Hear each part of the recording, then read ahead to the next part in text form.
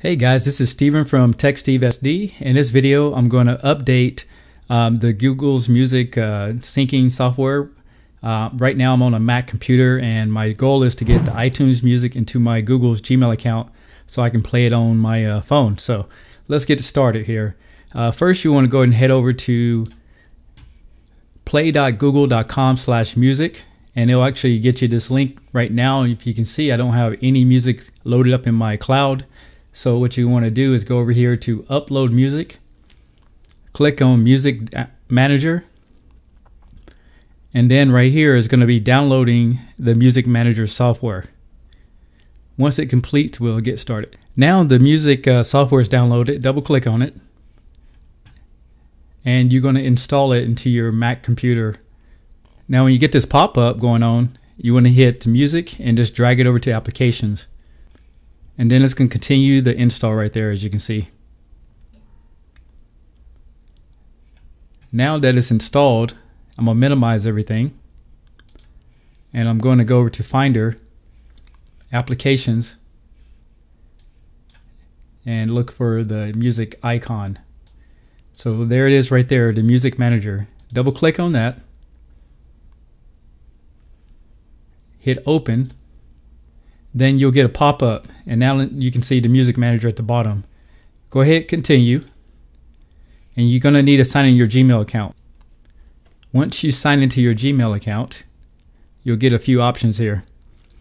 Now it says, do you want to sync from iTunes or music folder or other? I'm going to choose iTunes, hit continue, and right now it has found 58 songs of my iTunes with 7 playlists.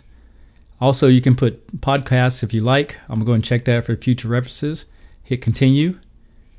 This is saying that do you want to automatically add songs to your Google's account whenever you drag new music from iTunes or purchase it?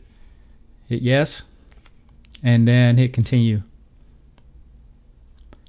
So currently it is actually uploading my files into my Gmail account, but keep in mind it's got to prepare everything first.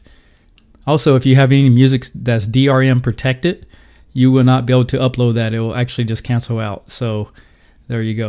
So if you go to the music player, it's going to log into my account, and it's going to show the music that's starting to upload in there. So let's see if that works.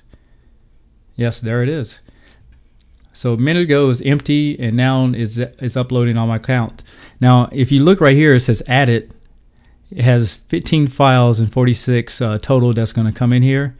And if you actually see there, my playlist has already started to develop. Now keep in mind, on iTunes, you don't have to do anything to iTunes, because this software is grabbing this list out of it and putting it into my Gmail account. Once you have that set up, then you can pull up your Android device and continue to play it. So hang tight and I'll show you. Okay, now I have my Nexus 7 device here, and I have the music little icon there. I'm going to press on it. Go ahead and set it up and choose the same Gmail account. Hit done. And there's a new program called All Access that you can pay $10 a month, but I'm not doing that right now. Hit OK. And pretty much this is the same playlist that I had in my computer. So, and you can go ahead and play it. Now keep in mind, if you want to put any songs on your memory card so you can play it offline, just press on the song. And you have this little pin here, just press the pin, and next time it goes on Wi-Fi, then it'll download it to your memory card. That way you can kind of keep some stuff in the cloud and some of it local. So there's my video on how to use the new Google's Play Store updated version 2.0. Hope you like it. Please subscribe, tell your friends about it, and you have a good day.